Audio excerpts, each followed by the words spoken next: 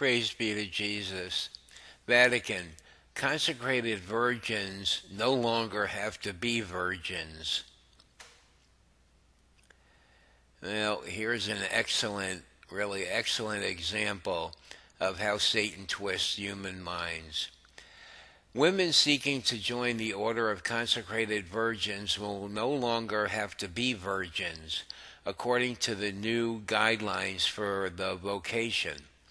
The Congregation for Institutes of Consecrated Life and Societies of Apostolic Life says the call to perpetual chastity as a consecrated woman living in the world cannot be reduced to the symbol of physical integrity.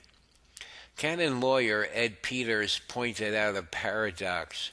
Now, according to the plain terms of ESI, the Blessed Virgin Mary, archetype of virginity consecrated to God, would not be eligible for admission to the order of virgins, but Mary Magdalene, model for women who set aside a promiscuous life, would be eligible. Something, I suggest, is seriously wrong with such norms.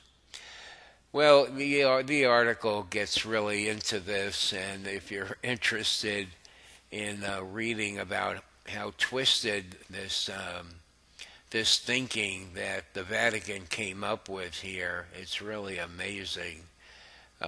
If you're interested, the link's in the description box. It's a really excellent example of Satan at work, though, that's for sure.